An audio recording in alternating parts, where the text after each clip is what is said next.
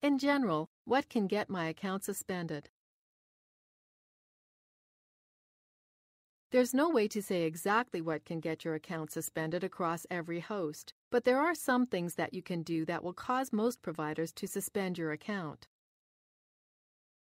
The most common reasons for account suspension are exceeding your storage and bandwidth limits, frequently using up lots of server resources, i.e. CPU and memory.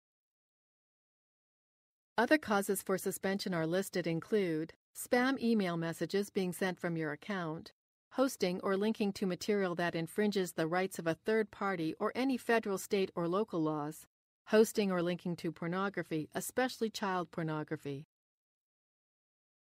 Sometimes the host will give you a warning before your account is suspended, but not always.